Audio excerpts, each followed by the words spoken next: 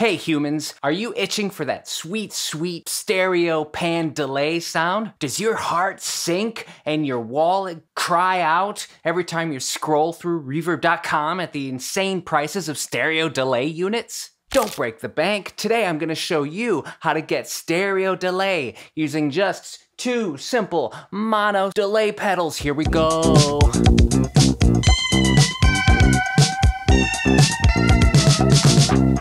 Delay is cool, but stereo delay is twice as cool. They've done studies, you know, 60% of the time, it works every time. What is stereo delay? Well, I can't assume that you know what delay is, so let's define that first. Delay is just an effect where you take the original signal and it gets repeated. Bop, bop, bop, bop, bop, bop, bop, bop.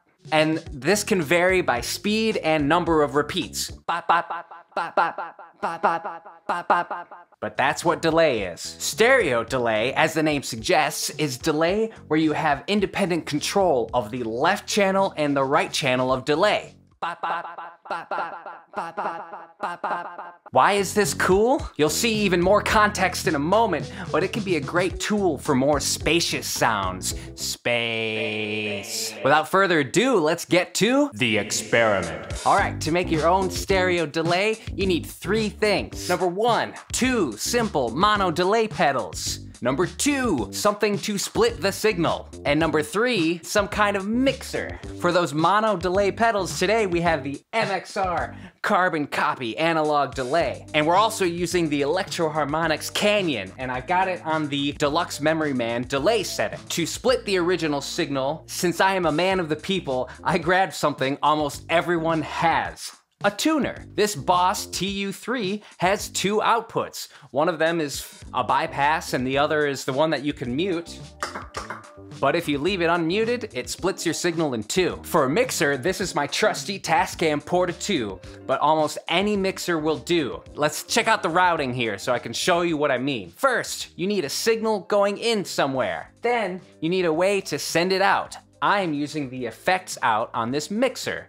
So from the effect out, I'm going straight into the chromatic tuner, which is my splitter. Any kind of splitter will do. Not stereo to mono, you want mono to mono mono. Now, as you can imagine, it's quite simple. One of the signals is going to one delay pedal, the carbon copy delay, and another signal is going to the EHX Canyon pedal. Now the output of the carbon copy delay is going into channel 5 on my mixer. And the output of the Canyon is going into channel 6 of my mixer. I have both of those panned, hard panned, and that is how you get your stereo effect sound. It's beautiful. Speaking of beautiful, I'm gonna use the simple snare drum of a simple drum machine so that we have a consistent signal today that we can demonstrate some cool techniques that you would use with a stereo delay. Let's just get to it. Here we are in the land of happy, and here it is. Our trusty Roland TR-505. Let's hear what's happening. Pretty simple, right? Got a snare drum sound. When you're thinking of stereo delay, it's best to think of it musically. Let me stop this for a second. So before we even get to the stereo delay, I like to think of using delays as rhythmic instruments. So if you all remember from music theory, you know, you have eighth notes, you have quarter notes, you have triplets, you have 16th notes. Some kind of groovy rhythm, even if you're not versed in music theory, you know when something's on or something's off, so dial it in. And one of the fun things to do with stereo delay is to have something on the right side in a rhythm and something on the left. And sometimes it's cool to have something a little bit odd, like quarter notes on the right and triplets on the left, or something like that, something really strong. So let's dial that in right here with this snare sound. So first things first, let's listen to the left side. I'm gonna pan it up the center so we can get our delay. I'm just gonna start my snare. This is the snare drum. It's coming into this channel, channel 2. Don't ask me why I chose that. I don't know why. Now, I'm gonna use the effect out. You don't hear the signal yet because I haven't brought it in, but it's coming here, and now let's listen to it. Okay. As you can hear, I have it on just an echo, so I can find the rhythm by adding more. On this pedal, it's called regeneration, repeats. Those are either 16th notes or 30-second notes, depending on what you're I'm thinking of this as a backbeat, so those are 16th notes to me. Let's go something a little bit slower. Let's do triplets. What we want is there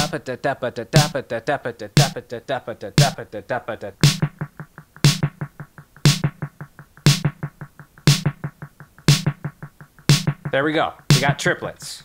Right? We got triplets now. So let's set the settings on our right side. Pan this down the center.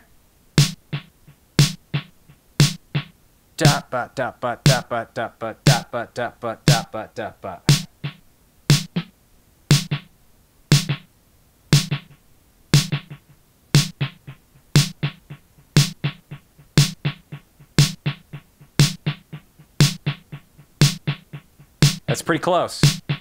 All right, now we've dialed in both sides. One side is eighth notes, the other side is triplets. So let's hear them both together and what happens when we pan them out, with no repeats, first of all. See, you can already tell that's gonna be fun. Now check this out. Now this is where you get your stereo delay. Nice. Now let's add some repeats.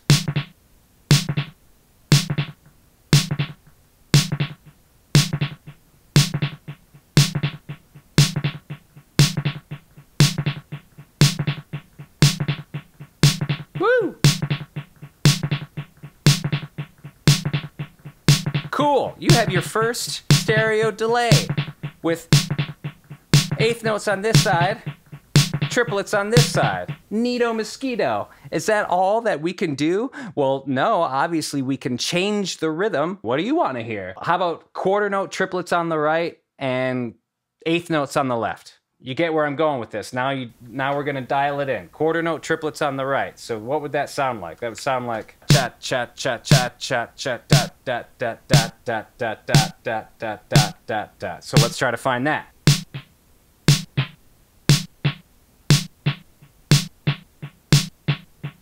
There we go. We dialed in our quarter note triplet already. Let's get to eighth notes on the left side.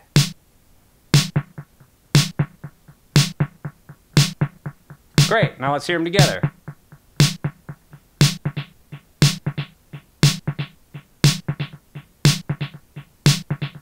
Yeah. One thing to note also, I've got these signals coming in, I've got all of the EQ down, so it's like changing the tone of the snare drum. This is a common technique, and if you haven't seen my video on how to reverb a drum machine, you should check that out for a more full, in-depth dive as to why we generally do things like that to signals like this. But right now, we're gonna continue doing some math. Do you like math, kids? Great, more math. No, now let's hear it. Here we are, sitting at a mixer with quarter note triplets on the right, eighth notes on the left. But we're sitting at a mixer, so I can feed these effects back into either signal. Well, both. Because since it's the effect out, it's gonna go back into the signal. So check this out. This is where you can get really weird.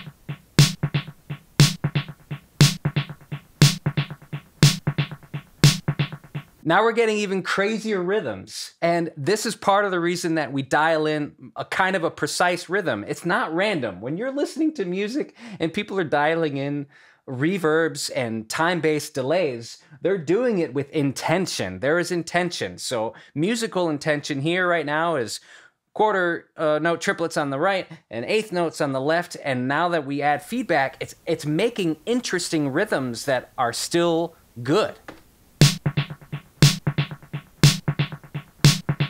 And watch, we can feed it back.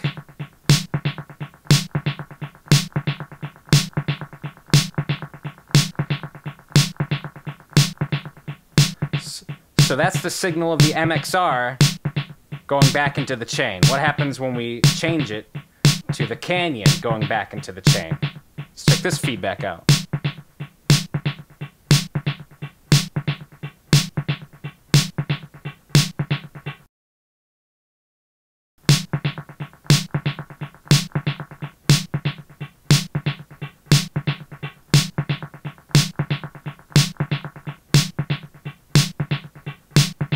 Now, if that ain't neato mosquito, I don't know what is. All right, I think you get the idea. I could go through more rhythms, but you should experiment with that on your own. Now let's hear this real quick, like in the context of an old mix. This song is called Untitled and Left Out. I just pulled it up. This is like the pre-mixed cassette. We're just gonna apply this to the guitar part. So let's hear how that sounds. Let's just leave the settings where they were and see what happens.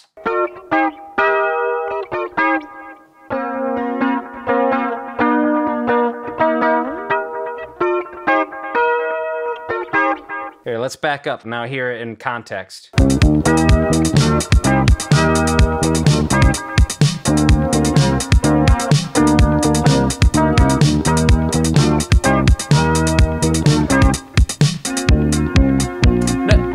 This is with no stereo delay.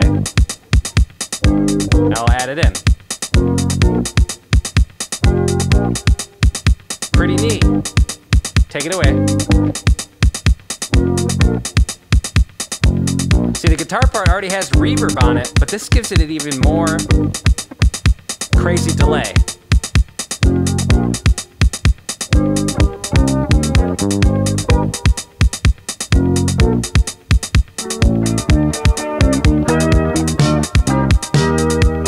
That's probably too much, but you get the idea. One thing I should have mentioned right off the top in terms of settings of the pedals is when you're using them as outboard units, if you have any kind of mix knob, make sure that you have it in 100% wet. You don't want any of the original signal coming through. You've already got the original signal coming in on your mixer. 100% wet. That's very, very important. That should be stated clearly. Since we're here in this mix, and since you all know who watch this channel that I like effects on drums, let's see what happens when we add this delay to the drums. Let me try to get it back in time here real quick. All right, I dialed in the drum delay. I think it's both eighth notes right now, so let's check that out. Eighth notes on both sides, but they're gonna be different. Woo! Ha! It's a little weird.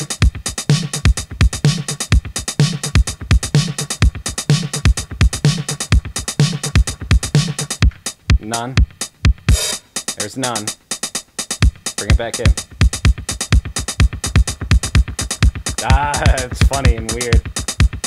Hey, stereo delay. This is pretty fun, right? Back to you, other Made on Tape man. So there you have it. Simple, easy. I hope that all made sense. If you have any questions, please let me know in the comments below. I know that I just kind of demonstrated and showed you some sounds. I hope it's got your brain tickling because clearly you can do so much more. And this is really the whole concept of sending something through and back in and possibly feeding it back. You don't have to just think of delay in that way. There are other time-based effects where this is fun. You can do that with reverbs. Please use this concept and just go forth, have fun. Here on Made on Tape, we're exploring limitations, and today was a perfect example. Just grab, I don't have a stereo delay. I don't have a stereo delay pedal. So I just grabbed 2 mono delays and I can dial them in independently of each other.